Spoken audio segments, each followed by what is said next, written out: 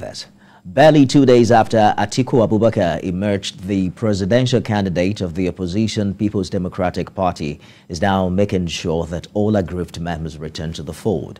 And to ensure internal peace within the party ahead the presidential election, Mr. Atiku's first point of call was meeting with Governor Nyesom Wike of Rivers State at his Abuja residence.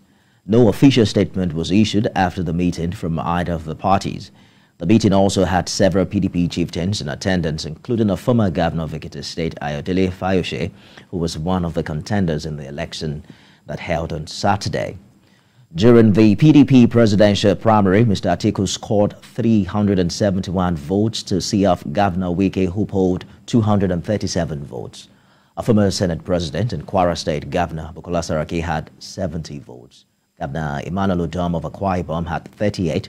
Bala Mohammed of Bauchi had 38. A former secretary to the government of the Federation, Ayim Pius Ayim, polled 14, while Mrs. Tari Diana Oliva and Sam Huaboma had 1 8.